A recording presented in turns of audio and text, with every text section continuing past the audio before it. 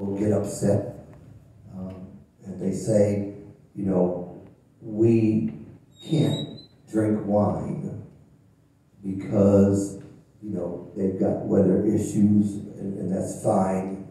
So some people say, I have to have wine because, you know, Jesus drank wine and all these different. It's not important. We have, the Bible says this. It does not say wine or not wine.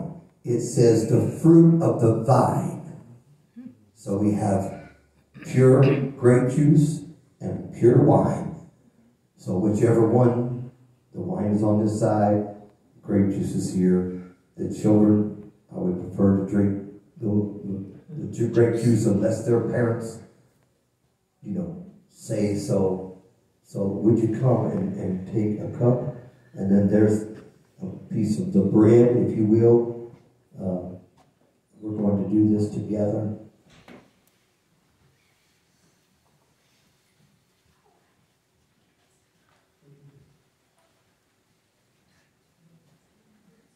I want everyone. You could take yours and go back to your seat. We'll do this all together. This is important today. We're trying to have a new start today. This is a new start today. I want everyone to have a new start today.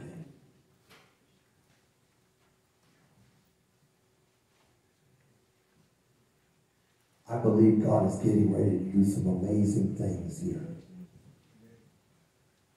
I want to be a part of it. I hope you want to be a part of it. I hope you want to be a part of it today.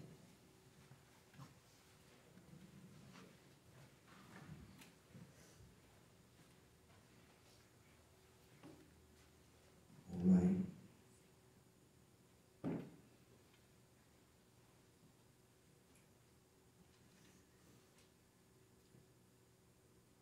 And he said, after he gave thanks, Lord, we thank you for this representation of your body.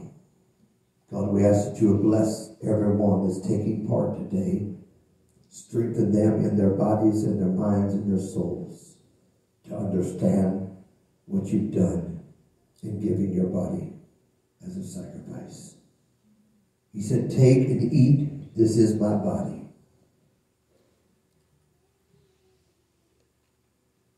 Which is broken for you. This we're doing today in remembrance of the Lord.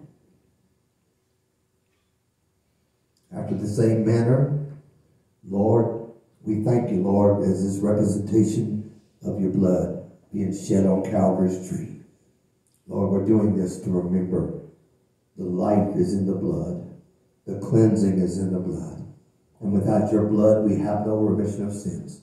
So, Father, we thank you today for caring about humanity enough to come down into this earth and give of yourself that we might live. Take this cup. This is the New Testament of my blood. Do this as often as you drink it. Do it in remembrance of me.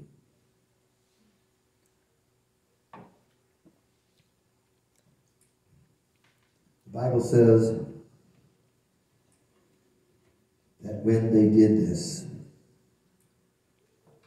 they went out singing song. You can return your stuff if you like. I want to just sing a chorus before we end so that we're biblical in what we do.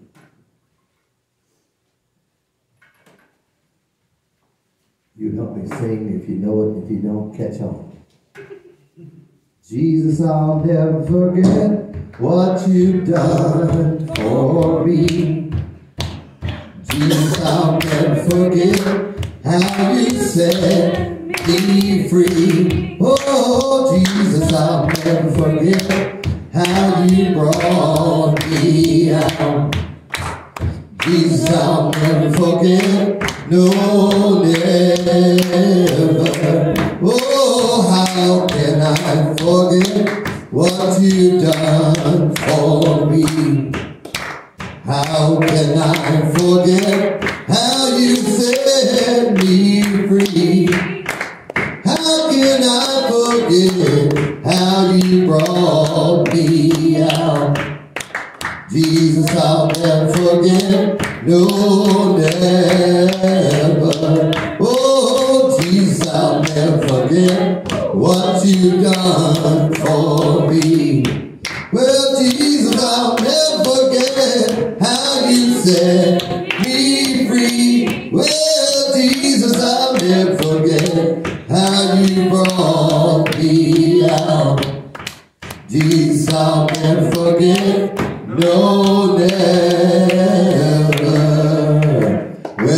Lord hand clap of praise.